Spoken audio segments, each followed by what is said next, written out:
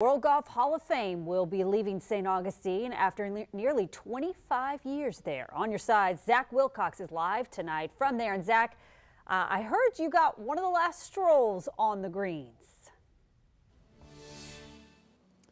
Yeah, Jeannie, I'm trying out some of these antique putters to see if this is what's been missing from my mini golf game, because I just keep losing, and clearly it might just be me. But one of my last opportunities here to try and do that, because they are closing down here, moving back up to Pinehurst, North Carolina, where it all started 50 years ago. But you know, it's been in St. Augustine for 25 years here, the Hall of Fame has. There's been a lot of golf history that's been made since then, and a really big impact on the golf community here in Northeast Florida.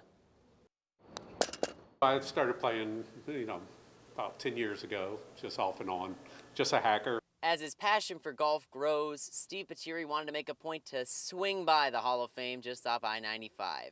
He and his wife, Kim, finally made it on the day the USGA announced it would be closing. We hate to see it leave. Yeah, we hate to see it leave. It's a focal point. The Hall of Fame initially opened in Pinehurst back in 1974 and moved to St. Augustine in 1998.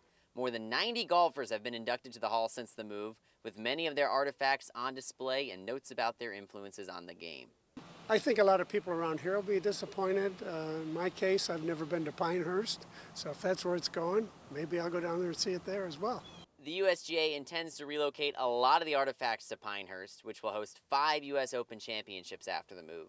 The World Golf Village has not announced any plans to move the hotel, convention center, golf courses, or Caddyshack restaurant also in the village. St. Johns County owns the land the hall sits on.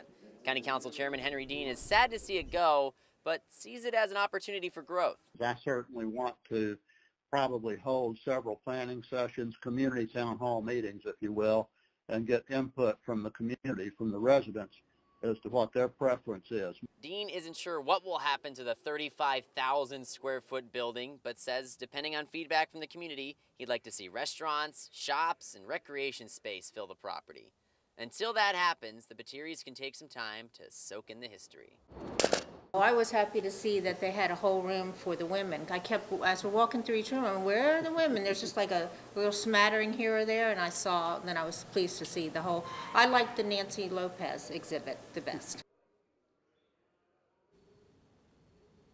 You know, a lot of the employees I talked to today really weren't into golf before they got here, and so really sad to see this happening because they've really grown to love it since they've been working here. But if you think you got a better putt than me, and it's probably not too hard to have that, but you got plenty of time to prove it, because this isn't going to be closing until 2023, the end of 2023. That's when the lease is up, so it'll close down here and then move up to Pinehurst and open up in 2024. In St. Augustine, Zach Wilcox, First Coast News, on your side.